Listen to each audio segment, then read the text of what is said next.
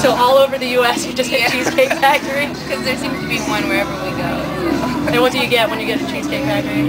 I get the salmon quite a bit. Salmon. Get the protein. Sticks. All right. And so if you were a superhero, what superhero would you be? Who would you be? I like the Hulk. The Hulk? Is that a superpower? So yeah, so you want to be like super strength, superpower. Yes, but learn to control it. I think he learns to control it at the end. If you were to meet God, what would you ask him? Do I really have to answer No, I'm just kidding. You're going to have dinner with 3 people? 3 people. Alive or dead? Okay. Who would it be? I would have dinner with my 2 grandfathers because I never met them. They died before I was born, and I would like to have dinner with probably Gandhi.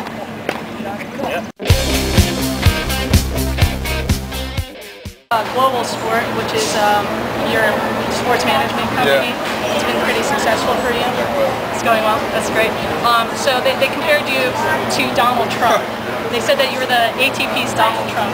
So if you were losing your hair like Donald Trump, would you do the comb over like he does, kind of that wavy over and under thing, or would you shave your head? I went to school in the U.S., so I'm kind of a hat person. A hat person? I wear a hat all the time. So even if you lost your hair, you just rock a hat? I was,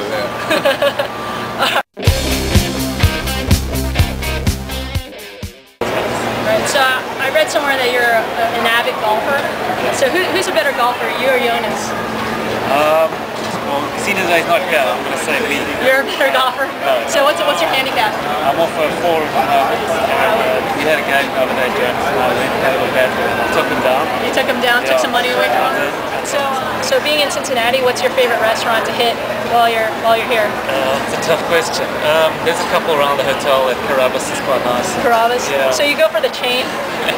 Well, yeah, I don't really know the back alleys of Cincinnati. Yeah, you don't want to go in the back alley. The cozy ones, yeah.